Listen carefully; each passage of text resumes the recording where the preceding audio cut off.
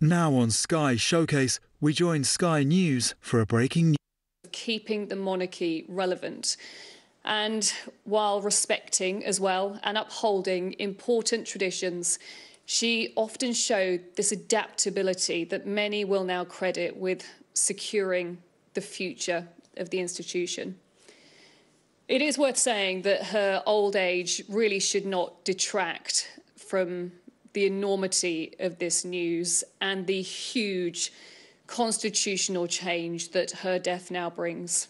For nearly 70 years, she was this symbol of stability and continuity, and for so many, always a figure of national pride who really embodied those values of public service and duty.